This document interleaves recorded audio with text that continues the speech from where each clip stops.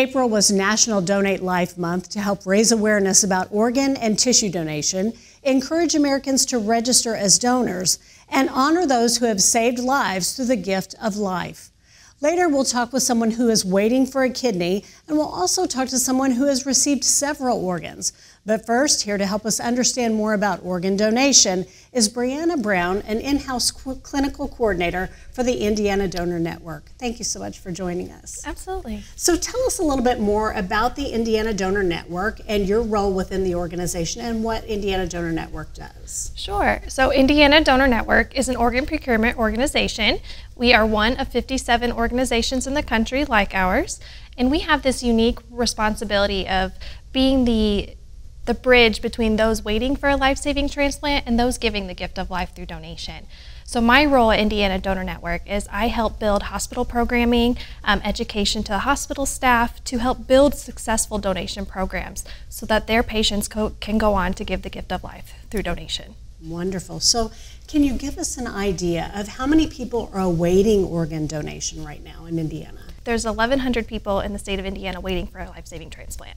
And I would assume that those are different types of organs or tissues that they're awaiting donation for? That is specifically organ donation, so liver, kidneys, heart, those kinds of donations is what that is referencing. The majority of them being kidney, those are waiting for a kidney transplant. So, and how many people, do you even have a sense of how many people have been donors in the past in Indiana? I mean, over the years, have there just been thousands of them, or? No, it's actually very rare for somebody to go on to be an organ donor. It's a very delicate situation that has to unfold. Last year we had about 296 organ donors in the state of Indiana, which does not even compare to the need. And those organs did not necessarily stay within the state. They could have gone to all over the country. So it's very challenging to meet the need for donation. Well, you mentioned it's a very delicate situation because there are certain things that have to happen for organ donation. And unfortunately, one of those might be that someone is no longer with us. Yes. However, there's also living donation as well. So tell us a little bit about the difference, about how someone becomes a living donor, and then remind us again how someone can become a donor if something unfortunate and untimely happens to them. Sure. So living donation, really the primary criteria to be a living donor is you have to make that decision that you want to give that selfless gift. You have to be of general good health and over the age of 18, and really from there you just work with a transplant center. Most of those in Indiana are based in Indianapolis, but we do have some in Louisville and St. Louis as well. And they will do a very thorough evaluation on your medical background, any conditions you may have, both for your safety as a potential donor and the safety of the recipients. For deceased donation, you do have to be an organ donor, it is upon your death.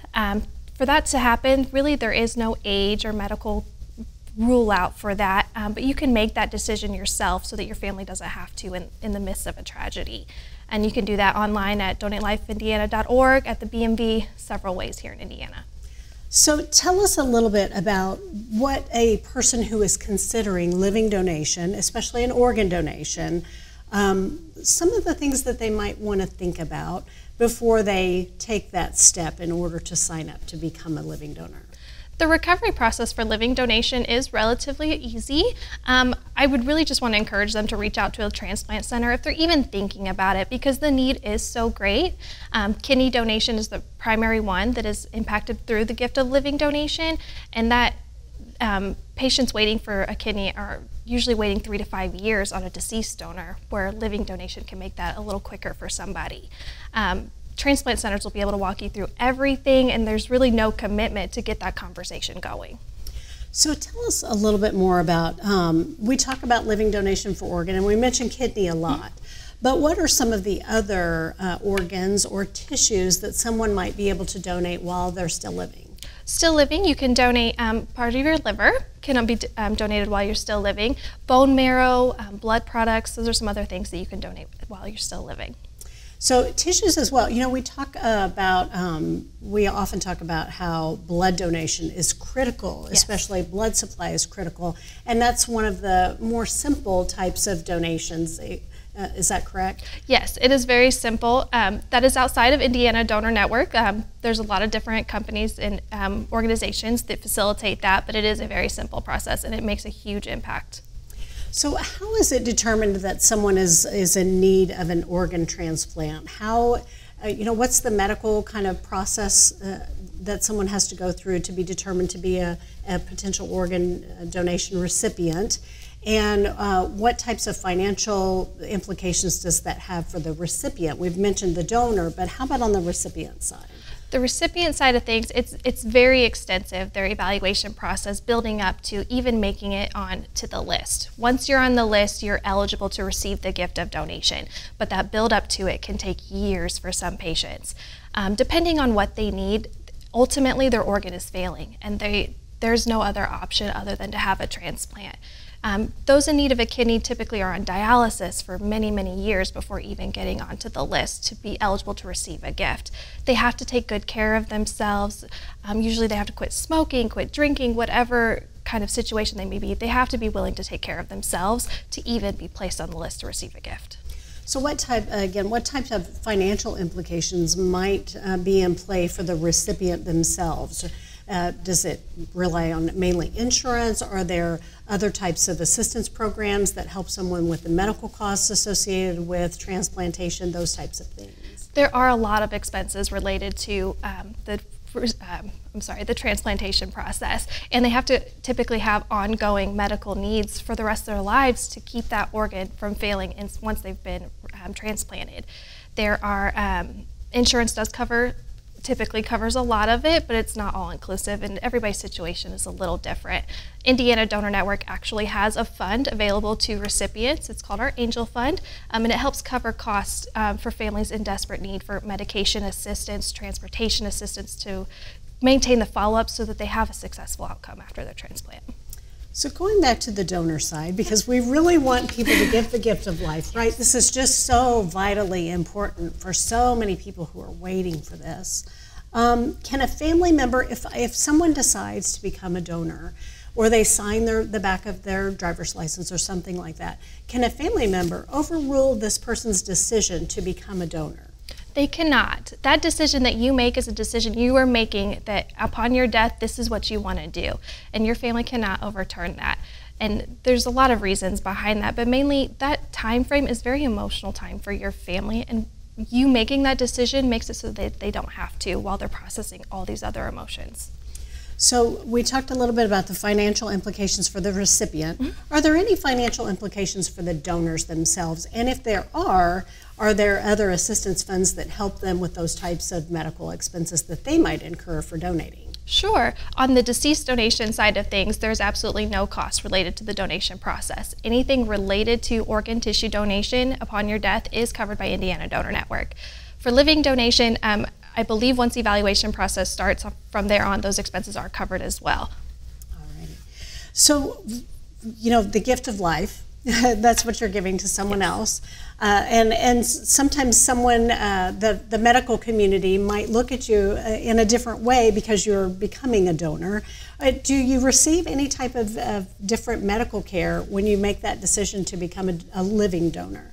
A living donor, the care does not change. It's your decision. You're going through the evaluation process. It is your decision every step of the way, and you can change your mind or take a step back if you feel this is not an appropriate fit for you. Deceased donation, absolutely not.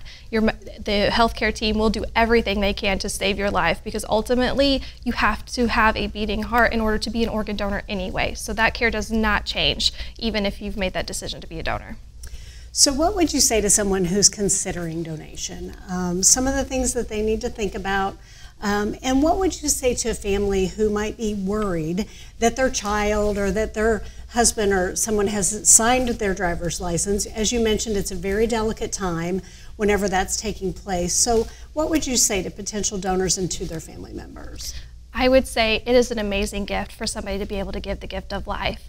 My youngest sister is alive today because somebody made that gift and saved her life, and I've had 18 beautiful years with her, and she did nothing to have that situation fall upon her. And I've worked very delicately with families in this organization as well, and I know what that time frame looks like, and I've seen the hope and healing that donation can bring a grieving family. It's a selfless gift. It is a much needed gift, and it truly is appreciated beyond anything else for the families that are receiving. And you will be supported by Indiana Donor Network throughout the whole process. And for one last thing, you mentioned that you will work with a transplant organization within your communities if you're interested, but also if you're interested in bone marrow donation, which is outside of the Indiana Donor Network, you can also sign up for Be the Match and look for that online as well, correct? Absolutely, yes. All right. Thank you, Brianna. We appreciate all your information. Very important. Of course. Now joining us is Heather Cook, who received multiple organs through transplant surgery. Thank you so much for joining us, Heather. Thanks for having me. So tell us a little bit more about your story and what condition precipitated you needing multiple organs, not just one. Yes, well, I have a family history. At the time I didn't know, but I found out afterwards I have a genetic disease called familial adenomatous polyposis, which is a big mouthful, FAP for short. It caused many polyps in my colon, and before I was even at the age of 30, I had a colonoscopy and found all of this out. But I did lose my mother, my uncle, and my grandfather very early in life, before the age of 51, actually before the age of 40, and that's why my doctors were keeping a close eye on me and why I ended up having the procedure done, because normally you wouldn't have that done until you're much older. With different things, I went through many other things. I had most of my colon removed a few years before transplant, and then it caused this desmoid tumor to actually wrap around my intestine, and it was killing it, and I didn't really know that, and there was no way to take it out, and so my doctors at IU Hospital referred me to the transplant team there at IU Hospital, which is an amazing team, and they do a number of these transplants. I thought it was kind of sci-fi. Never heard of anyone. I've heard of kidney, I've heard of liver, lungs, heart even, but I had never heard of anyone having this transplant done. So I was very scared, very apprehensive to even have it done. Went through evaluations and decided to be listed, which it is an extensive amount of evaluation to make sure I was healthy enough to withstand the surgery, but also to maintain afterwards, to be able to keep these organs and be alive. So I then got listed for the transplant, and it was actually less than 4 weeks later, I got my call. It's more rare of a transplant, as you might imagine, but I ended up getting a call 2 different times because I was a backup the first time. They want to make sure that those organs go to someone, and the person in front of me needed a pancreas, which I also needed. So 2 days later, though, I got my final call back up to IU Hospital, and that's when I had my transplant the next day. So I had intestine, stomach, pancreas, and it's all from the same donor. They explain it comes out together and goes in together, so which is interesting. And also, it was about a 16-hour-long surgery. And when the doctors came out to talk to my family to tell them how things were going, they let them know about what dire need I was really in. The doctor did tell them that my intestine was, that tumor had wrapped around it and it was killing it. And he said I was probably 24 hours away from not waking up and being gone. And if those organs hadn't come to me right at that time, I wouldn't be here today. So it's definitely a true gift of life that I was given. Walk us through your thought process, your processing of even knowing that you're being put on the transplant list and that you're waiting. And honestly, what you're waiting for, because we talk about both living donation and deceased donation, and for something as extensive as yours, you are essentially waiting for a certain circumstance. So walk us through kind of how you processed that. That was a big challenge. That was the thing that I had the hardest time with. I didn't get listed right at first because I was I just couldn't wrap my head around somebody having to be gone for me to be here. And it's an emotional, and it takes a lot out of you to think that has to happen for you to have those organs. But I had to really come to terms, talked with my doctors a lot. You have to talk to a psychologist before you go through transplant because it is quite a process. I talked with her quite extensively about my fears and why I was nervous to do that. And she talked really through everything with me, as did my family and the doctors. And they said, you know, you are not wishing for someone. You are not wanting someone to go and to pass away and give you those organs. It's going to happen. That's going, you know, they're going, you know, that's something that happens totally separate from what this is. They were just gracious enough. They were just wanting to give those organs to keep someone else alive. And so I had to kind of come to terms with all of that. And then I could start to think about all of the medical and the process it was going to be, because it is not an easy process to after the transplant, but I couldn't really think of that until I got past the other, just knowing that someone had to die for me to be alive.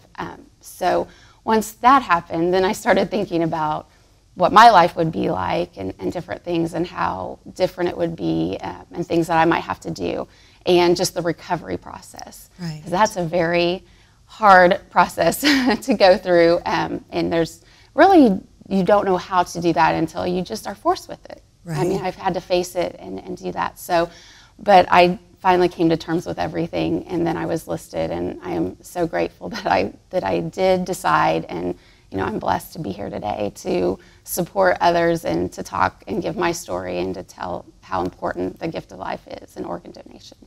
We focus so much on the physical part of it. We don't really give enough credence to this is a holistic challenge for someone. It's not just the physical challenge, it's also the emotional and the mental process of going through this whole process, correct? And yes. And how do you you mentioned how you processed it beforehand, how do you process that afterwards, and are you given support in terms of that as you move on with your life post-transplant? Yes, well, definitely have lots of support. I see my doctors and my transplant team. They support me all the way through. I talk with them. It was very easy for me to immediately want to share my story and to talk to people. And I had found out about Indiana it was a different name, but Indiana Donor Network now, actually in September after my transplant in June. And I started, that was a way that I got a lot of support. So I volunteer with them now, and I got my training done in September. And it's really great because I meet others that have been through the process the same as I have, and they have a lot of emotional, they feel a lot the way I do, but I also get to see the other side. I get to see those that are family members of people that did save others' lives, and they were, those true heroes and organ donors. And I get to bond with them, and they become like such special friends. I have a few that we do a lot of speaking engagements together because their side is kind of the grief and what comes of it, and then my side is the joy that comes after it. So that has really, that's something that I didn't realize that I would do afterwards, but it's been something that has really helped me all through the process of understanding and having others that have went through it, but others that, there's not a day that goes by that I don't think about my donor and live. I live for two people now. It's not just for me anymore. So the things I do, I always am thinking of that person too. I know confidentiality is always very important to the Indiana Donor Network and really any transplant program. Were you able to, or were you willing to meet your donor family? And what kind of decisions and what goes into that process as well on being willing to, on either side, for those two parties to meet? Right. I unfortunately have not been able to meet. I have not received anything from my donor's family, which I completely understand. I think it's such a challenging time for them, and they might not be prepared for that. I still, in hopes that I will someday get to thank them personally and know who that person is, because I literally don't know anything about my donor. I have thoughts, I have things that I think about. Just when little things happen, I think, oh, maybe this was because of that. I have just these little things that I can't hardly explain all the time. But so I'm still really hopeful. But again, their very sad time is my very, they gave me that precious gift, and so I get to continue on.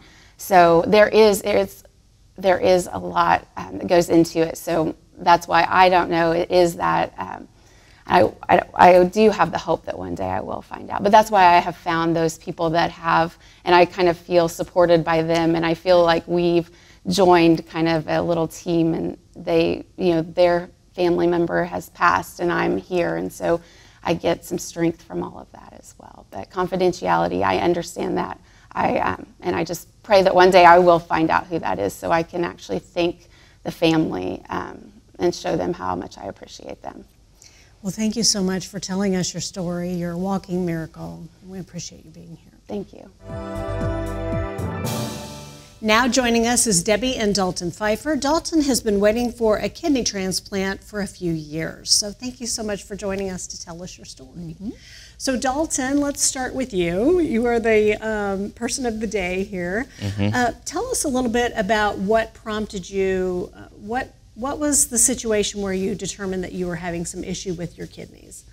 What year was it we went in? I was going in for a jaw surgery. 2016. 2016. And they before the surgery, we was doing some labs, and it come back my creatinine was high, and that's a telltale sign that there's something not right. And they retested, and it came back high again. So I went to the ER, and that's when it kind of started transpiring that there's something wrong.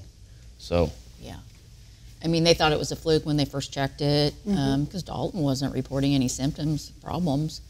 And they checked it again, and it came back high, and the anesthesiologist said, we're going to have to cancel the surgery because we could make the kidney function worse if we move ahead with this. So they said, you need to follow up with your PCP. So they discharged us. We called the office. They said, hey, you need to go to the emergency room.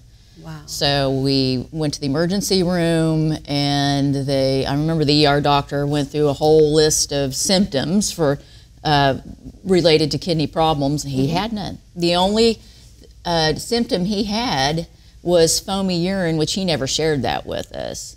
And we found out later that that was a sign that you're spilling protein through your kidneys. Really? Yeah. So you've not felt really any different? You hadn't been feeling different, and even having been diagnosed, do you kind of look back and say, oh, now I realize that I was having this issue, or it's still... the foamy urine was the biggest sign. But who would know, right? Exactly. You don't know until, you think maybe it's something I just ate that day, something was wrong, but... Yeah, at 18, you would have been about 18 years old. You wouldn't have thought anything about it.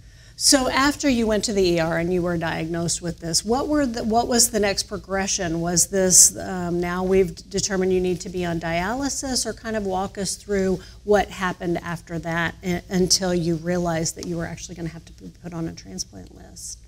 Dalton, do you want to answer that, or would you like me to? Yeah, you probably. So he was admitted to the hospital, and of course, they wanted to give him IV fluids, thinking, well, maybe he's just a little dehydrated. That didn't really improve his numbers much, his kidney function numbers. Fortunately, we got connected with a wonderful nephrologist, Dr. Reddy, through that time. I don't remember that they did a lot of testing there in the hospital, but he had to come back for a biopsy of the kidneys, and that was sent off to New York. And I remember the night that Dr. Reddy called us, and he told us what the disease was, and he said Dalton will eventually need a kidney transplant.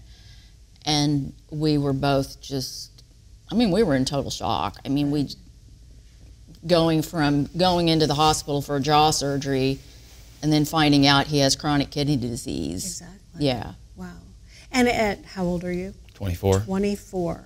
So any thoughts, did the doctors give any reason that, was this genetic, or what might have brought this on to being so incredibly young? No, they don't know. I mean, it's a big, long name for the disease. It's shortened as FSGS. Focal sclerosis. It's scarring of the kidney tissue. Okay. Yeah. And when you look it up, I mean, there's various reasons for it. It could be genetic, but there's no kidney disease on either side of our family. So it's just one of those things, I don't think they know why, it hit Dalton or Dalton developed this disease. So was there any question about whether you go on the transplant list, or was it you will go on, you have no other option, you will go on the transplant list? Yeah, you will, right. When his kidney function, you know, I don't know what those levels have to be to eventually start going for that process, which we did. So this would have been December of 2016. You were hospitalized. The testing started. January is when we got the diagnosis. You went on dialysis November of 2019. So you had about close to 3 years where they prescribed medication. Dalton, I'll let you talk about that, to help slow the progression. And whatever those levels need to be before they say, hey, you need to start connecting to some transplant centers. I was able to gain to about 2 years of not having to do dialysis with them catching it in time. So I was able to have a little bit of time. And how long have you been on the transplant list now? About 3.5 years now. Yes. Okay. You were officially listed at IU in February of 2019, and you're also listed at Vanderbilt, which that probably will be closer to the end of the summer this year for 3 years. Okay. And are you going through dialysis now? Is that a daily process? It's called peritoneal dialysis. I have a port, and every night I hook myself up to a machine called the cycler, and basically it exchanges a fluid that's practically like sugar water, and that it's basically like the process. So if you imagine you have a bowl of strawberries and you put sugar on it, you can see the water being pulled out. Well, that's what's going on, is the sugar is exchanging the toxins from my body, and it's pulling it out. So I do it every night while I sleep. So it allows me to go about my day and work and continue life. So. And you are going about your day and working, right? We were just talking about your farming, and so being on a transplant list and being in that waiting game, you just moving forward with life. What's it like playing that waiting game right now? I mean, I just continue to work and continue to wait on finding the right kidney, I guess. And do they let you know where you are on the list, kind of where you're placed, and how that, because you could have a living donor as well, correct? Right. Yes. Right. No, they don't tell you where you are on the list. You don't know. You're just told that it could take years. And Dalton does have a blood type that's a little more rare, we were told. Yes, so it could be a living donor come forth. I did try to, they went through all the testing for donation, but they told me that my kidney function wasn't quite where it needed to be. And so I wasn't, allowed to donate. And then his dad, of course, would, but Richard's older and has chronic conditions that would not allow that either. Yeah. So quickly, I can imagine people watching are like, I want to help. How would they go about even determining if they could be a donor? Well, IU Transplant Center as well as Vanderbilt Transplant Center have, you could just put in the search engine donation, and there will be a section just for people interested in donating. They can get more information, and they can also enter their information to be contacted if they wanted to pursue that. Yeah.